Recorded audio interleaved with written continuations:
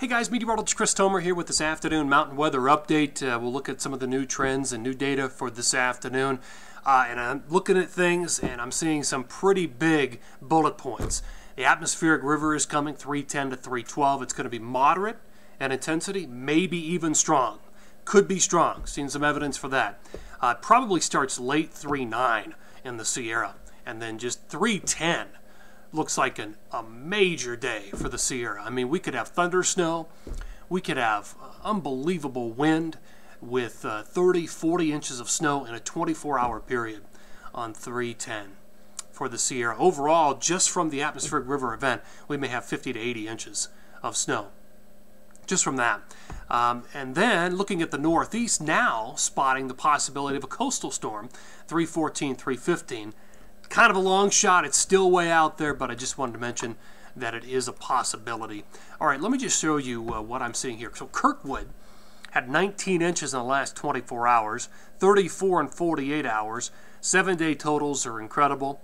560 for the season. A little bit of a break in the action right now. Snow returns to the Sierra this afternoon, tonight, and tomorrow morning. There are some other light shots of snow, but then the granddaddy comes in, late 3-9 through probably 3-12 as it looks right now. Here's the setup on visible satellite. You can see the spin of the next low dropping in. Another one right here, potentially another one behind it.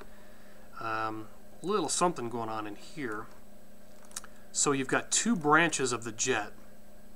Very active. Very active. So both are contributing. And what's going to happen is this low will sink even further to the south and start to affect the Sierra this afternoon, tonight, into tomorrow morning.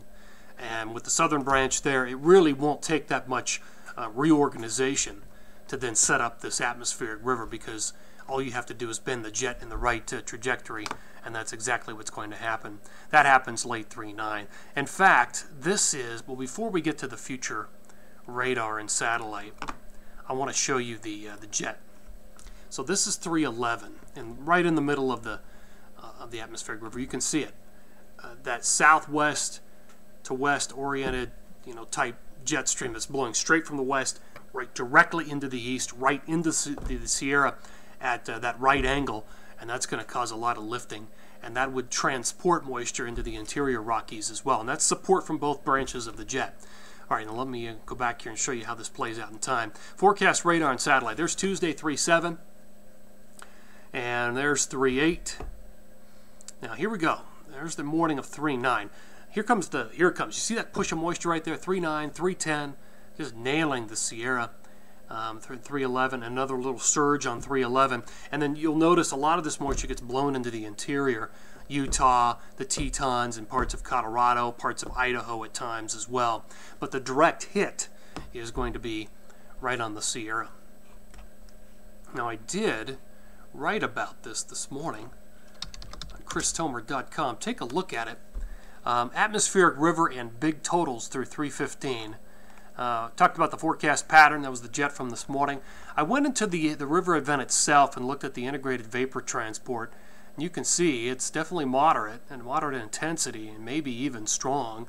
That's a possibility, so take a look at that. Timing is on there now. It broke out Palisades, Tahoe.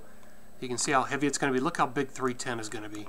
30 inches plus, just on that 24-hour period. Alta. Now, I will say with Alta, the numbers this afternoon have gone down. They're not as big as what they look like this morning. There are my numbers, my forecast totals from this morning. Let me show you what I'm thinking this afternoon. All right, the rest of today through the 8th. So some new snow coming into the Sierra this afternoon, tonight, tomorrow. And also on 3-7, 3-8, so you'll get roughly 12, 15 inches across Tahoe new snow. Very light elsewhere, maybe another 8 or 9 across the Wasatch, which will be fantastic. Here's period 2. So 3-9 through 3-15, look at the Sierra, 45 to 90 inches of snow. Absolutely incredible. And again, a lot of that falls on 310. Another 1 to 2 feet for the Wasatch, a couple of feet. I love the way the Tetons are looking with the overrun. Sun Valley looks good.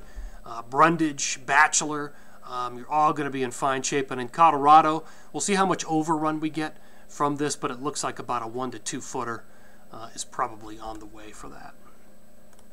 couple specialty maps. Central to northern mountains of Colorado, grand totals rest of today through 3:15, anywhere from 6 to 14 across I-70 and a bit more over the northern mountains.